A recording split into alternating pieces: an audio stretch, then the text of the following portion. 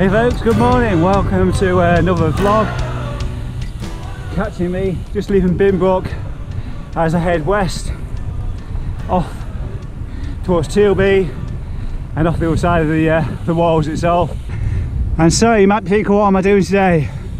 Well, I'm doing another Bardney Gran Fondo, which is again, I'll keep repeating myself, 120 kilometres, 75 miles up the road. It's Kermanley Mere, so I'm going to be dropping into there, crawling back up the other side to Paper Mill Lane, and on the flat for a while. As you can see, it's a beautiful day after a few days of rain, which stopped play. So let's take a look at this route. I'll bring it up on the screen. This week I signed up to Trading Peaks, so I'm going to use that to show you the route. Like I said, heading towards Tilby next. Then I'm going to be heading south towards Rugby, crossing over the A158, that runs between Lincoln and Rugby itself. Down we go to Bardney, stopping there for a rest. That's at the 60 kilometre mark exactly. Heading east towards Lalabomba, up Green Lane, and yeah, from there continuing through Scamblesby, up the Climate Road Gate Road, up onto the Bluestone Heath Road, and from there Welton the Wold at some point. Total 121 kilometres I think today. So once again, thanks for joining us. It's a glorious day.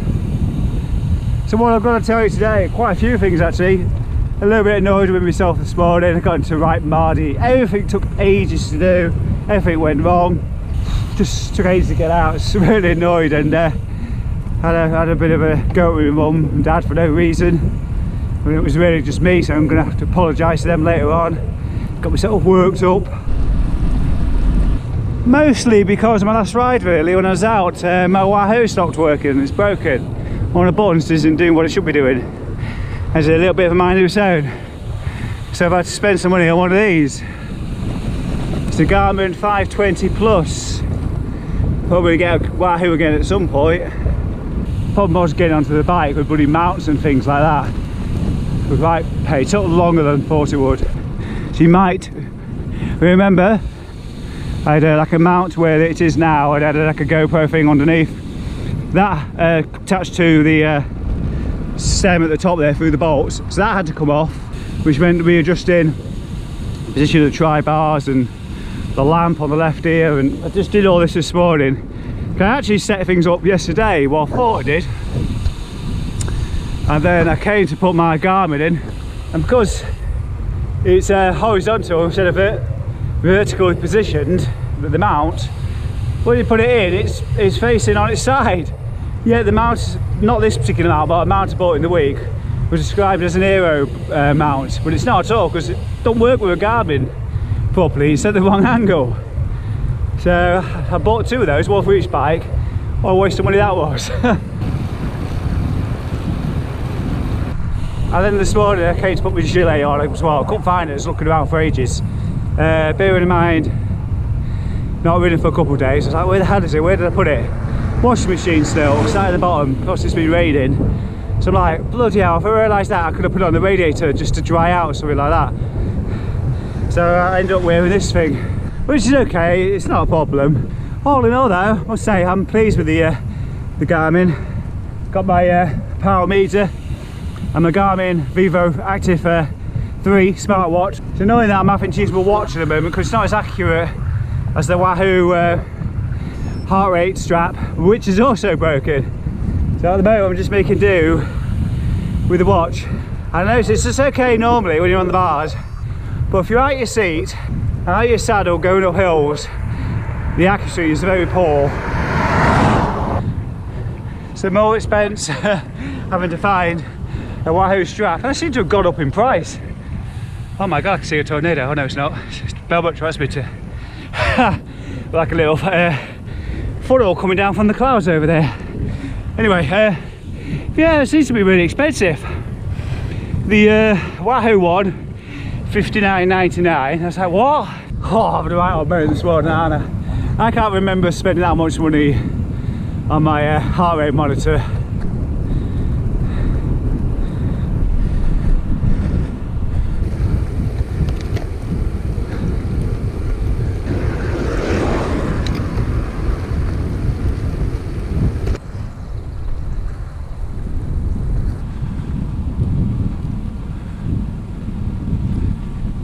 So let's lighten the mood a little bit. Did anybody watch my last video, Cycle Chat with Adam Watkins on Friday? If you haven't watched it yet, I'll stick a link in the corner and at the end of the video as well. So Adam Watkins, if you don't know who he is, if you don't know his channel, he's also a YouTuber, but he's also a long distance cyclist just like myself, an audaxer. I've been watching his channel for maybe 2.5 years, something like that. And we met at Paris last August. So we had a good old chat about the jog, bikes, his obsession with dirt, his track attack. So I hope you enjoy it. So as you can see, I ended up with this Garmin Edge. I was actually looking for a backup GPS, but now I'm going to have to spend more money. Even looked at the E-Trix 30X, I think it's called, which is battery operated, AA batteries. I'm thinking about TCR next year. If I got this and the Roam, would have an E-Trix as well, third GPS, would that be over the top? Because at the end of the day I've got my phone as well. Most of Europe, even though we're leaving Europe, or leaving the EU, data roaming charges are still free across Europe as far as I'm aware. Stopping the lights at Rugby.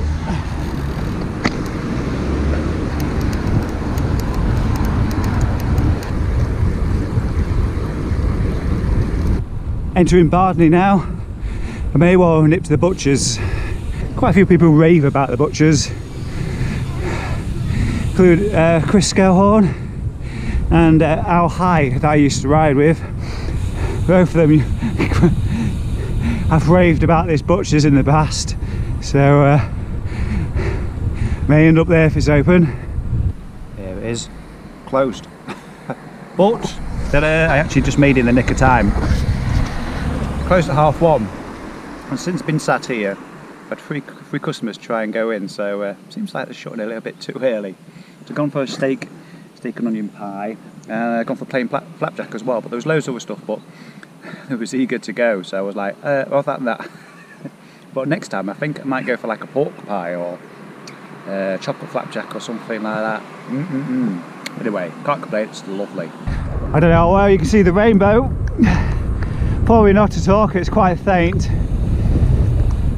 So on the way back, I've recalibrated my power meter as well, so it's a little bit more realistic now. On the way here, I did calibrate it before I left, but didn't seem very accurate, so I just did it again. Seems a bit better now. Plenty of puddles about. Rain over the last few days, and last night it actually snowed.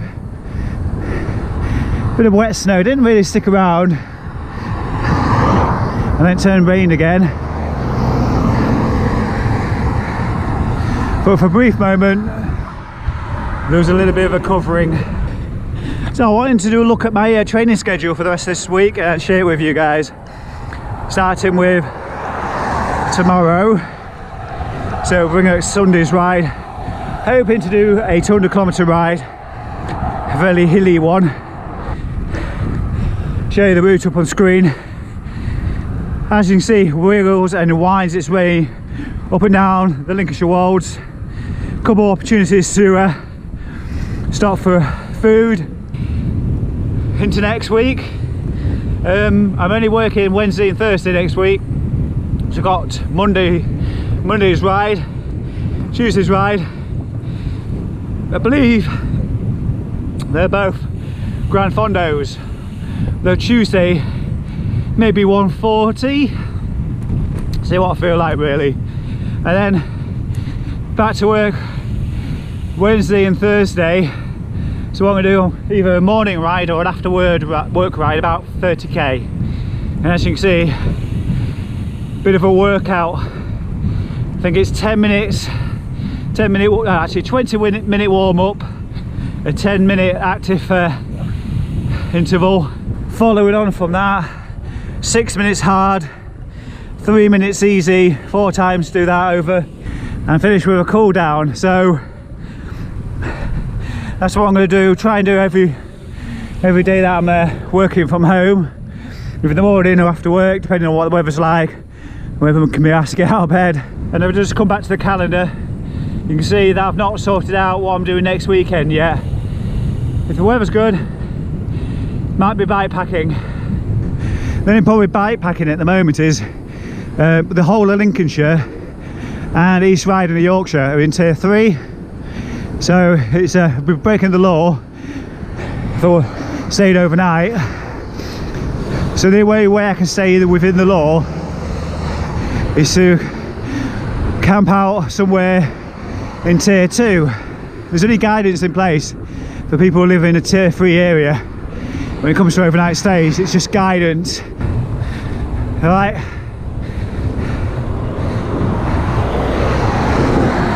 I've seen the odd roadie about. I've seen a few people on motorbikes, but there's no, to be fair, I've not seen a lot of people out on bikes today.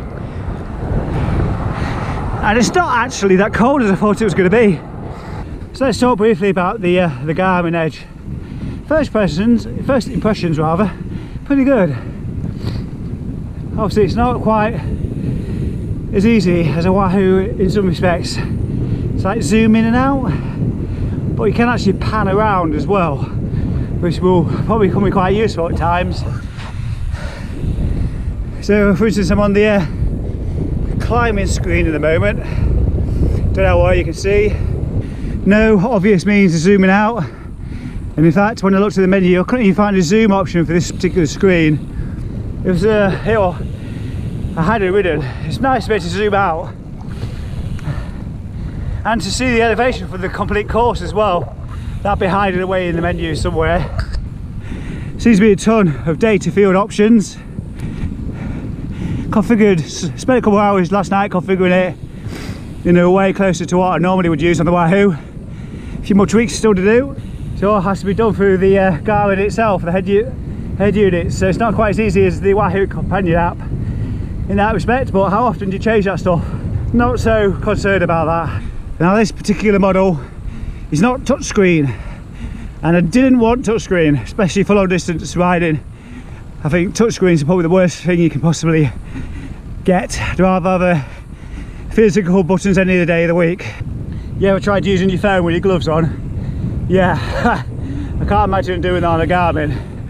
But they're useless. I have to keep stopping all the time. Here's a bit of an example of something I've not quite configured right. And this is meant to be the lap summary screen. Two fields on there I'm really impressed with actually. Probably can do on the Wahoo, but I've never really thought about it before. Is ETA to the destination and the sunset time as well. So I can see on my screen the sunset at 16 minutes to 4, and I should be finishing my ride at 13 minutes past 4. So that's pretty useful to know. Be interested to see actually how accurate the Garmin is paired with the Garmin watch. Because I know when it was Garmin to Wahoo, a Garmin smartwatch to the Wahoo Element, the heart rate was well out. Next big climb, Rogate Road, paying close attention to the heart rate, see if it's well out. Because the Wahoo was like 60 beats per minute out or something. It was going down instead of up when it was going uphill. Nice. Rogate Road up to Bluestone Heath Road here at Scamblesby. The orangey glow of the setting sun. As I look around, it does seem like it's getting on. Get it on, bang a gong, get it on.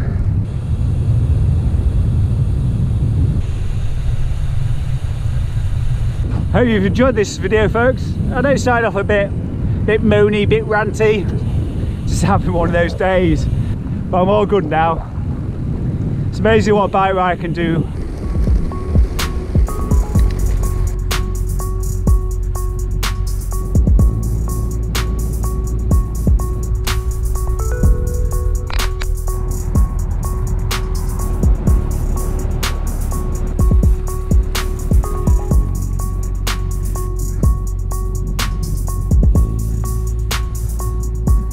For those of you who aren't aware, not noticed on my channel yet, next Friday on my channel on Cycle Chat, I've got a very special guest.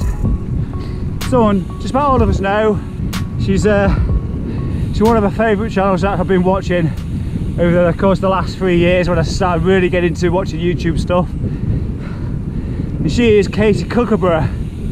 So come and join me as I interview her next Friday, 7:30.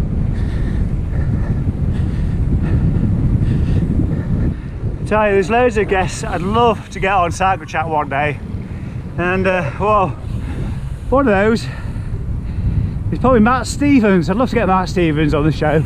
That'd be really, really good. Have you seen his Christmas video for Sigma Sports? I tell you what, I'll stick a link in the corner somewhere around the screen or at the end. It's really, really good. If I could get him on Cycle Chat, that would be amazing. Make my day. I am actually looking for somebody for, I don't know if it's Christmas Eve, that Friday, it might be even Christmas Day itself. I'm still looking for somebody to do a show on that date, so that would be amazing if we get Matt Stevens on. I'll tell you what, so I'm looking to get on the show. Give you a bit of a clue. Morning! Who's that? Who says that? Morning! And loud. Talking of Juliet, of course, I'm going to be reaching out to her in the new year, I think, or maybe again before Christmas, see if we'll get on the show. If you want to see her on Cycle Chat, go on her channel, stick a comment below some of her videos, see if she'll come on the show. I tell you what though, coming back to today's ride, not doing too bad for time. I think it was about 10 to 11 o'clock that I finally left this morning. So I'm going to get home just after dark, really. Oh, still a little bit of snow left up here. I guess there's still plenty of time ahead, because traditionally we get our snow after Christmas, don't we? January, February, March, April even sometimes. It's very, very rare that we'll get a white December, white Christmas, whatever you like to call it. Tell you one thing is for certain, when all the leaves are off the trees, you get to see some different views that you don't see any other time of year.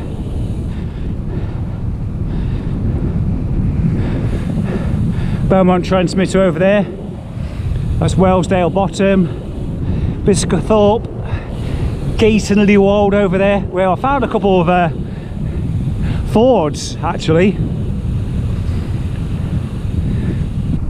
That actually reminds me of something else I was going to say about Katie Kookaburra. During the interview you'll find out she says, Lincolnshire's flat, isn't it? It's often a belief that Lincolnshire is flat, but it's not around here, that's for sure. So what I'd like to do in the new year, if I possibly can, I'd like to invite Katie to Lincolnshire for a ride. I think that'll be pretty cool. Perhaps you can go on to Katie's channel at some point on her video, say, Richard Lake says Lincolnshire is not flat and he challenges you to come to the county next year. I'll show a really tough route with all the hills in it thrown in.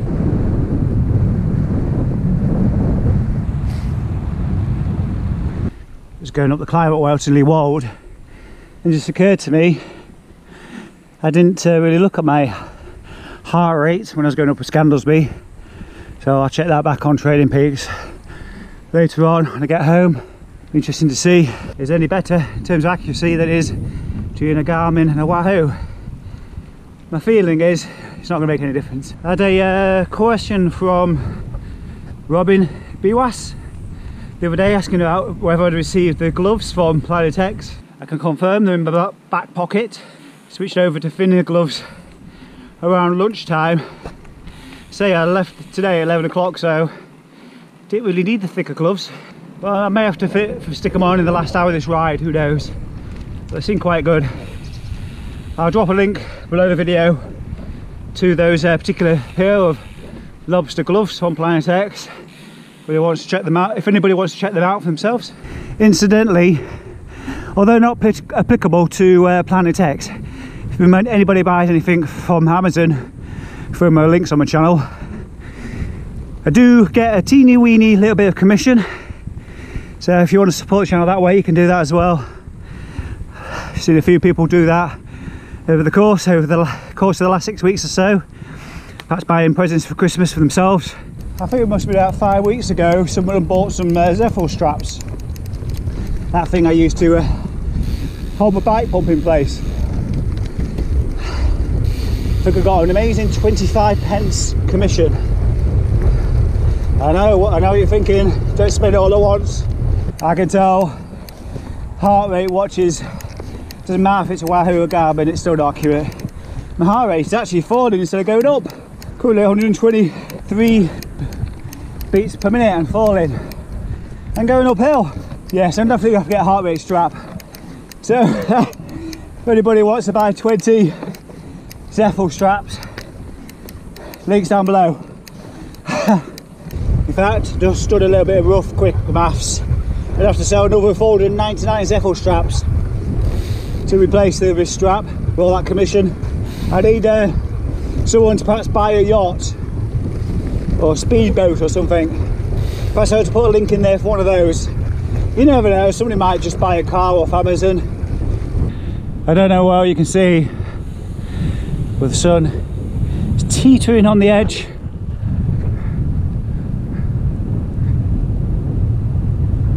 It's kind of why I don't like stopping much this time of year, because days are short and it's bloody cold, as I'm sure you'll agree. In fact, let's get a shot.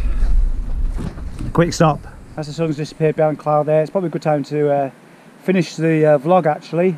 If anybody's got any questions, stick them down below. Don't forget to like, comment and share. I'll see you again soon in the next video. Again, Friday, Katie Kookaburra, 7:30. Don't forget to tune in. Anyway, for me from the cold Lincolnshire wilds, I'll see you again soon.